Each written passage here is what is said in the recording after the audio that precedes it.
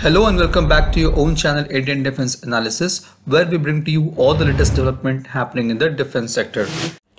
If we have to choose one single weapon which has done massive damage to Russia in its war with Ukraine, it will be HIMARS. The rocket system has gained the attention during the ongoing Ukraine conflict due to its capacity to unleash deadly precision fires against Russian strongholds, including command centers and supply depot. The effectiveness of this system can be realized from the upcoming orders of the HIMARS post its super success in Ukraine. Poland is buying 500 M142 HIMARS launchers for more than 800 batteries.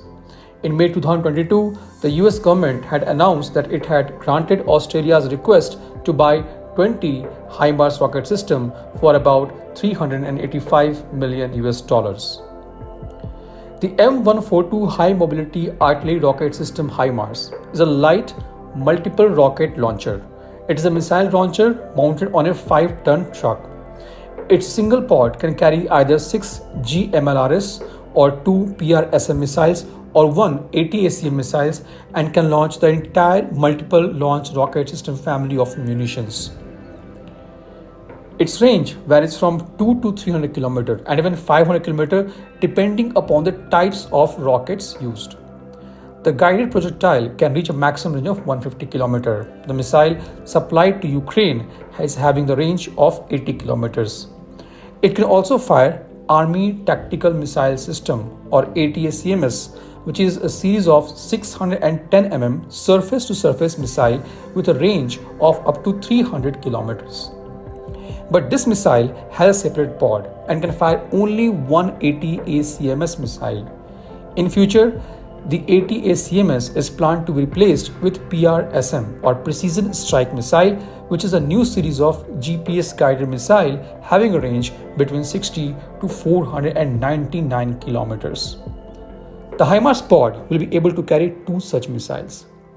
Now, if we summarize the key feature of HIMARS, it will be its shoot and scoot capability and a single platform to fire rockets and missiles ranging from 80 to 500 kilometers. Now let's bring back our discussion to Indian Pinaka rocket system.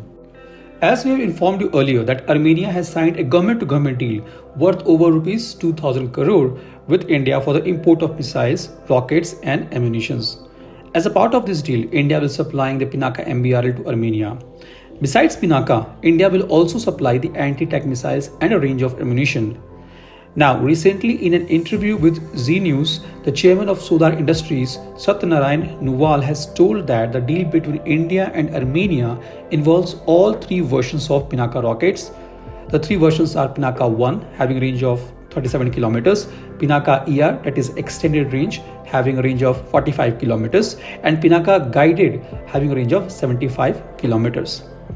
Now, this is going to give Armenia an unsymmetric advantage over Azerbaijan. This Pinaka system is even better than HIMARS used by Ukraine in terms of accuracy and lethality. But where Pinaka is lacking is the lack of rockets and missiles of range greater than 75 kilometers. Now, just like HIMARS, Pinaka is also a modular system. The pods developed for Pinaka MK1, MK2 and MK1 enhanced can carry 6 rockets, whereas the pod of guided Pinaka carries 4 rockets. So both of them have different pod. Each Pinaka launcher can carry 2 such pods, and all these rockets can be fired from same Pinaka launcher. The launcher tubes developed for these rocket pods are disposable or one-time use and are made from e-glass epoxy resin system based composite. So as we have discussed, the guided Pinaka has different pod than the other versions of Pinaka. Now, in order to achieve the capabilities similar to HIMARS, India needs to develop 2 things. The first one is long-range rockets or missiles and the pod to launch them from Pinaka launchers. The development of pod is not a big deal. The main challenge would be to develop rockets and missiles with much larger range. Now, identifying this opportunity, on 15th June, the solar industry has submitted suo motu under Make 2 proposal. Under this, the firm has offered 2 proposals. The first one is 130 to 150 km range rocket and second one is 250 km range missiles which can be fired from existing Pinaka system. Both of them are going to be guided rockets. The 250-kilometer range rocket is going to be based on BrahMos missile without a seeker. The army version of BrahMos missile does not require seeker, as most of its target is going to be a stationary one like bunkers, command center and ammunition depot.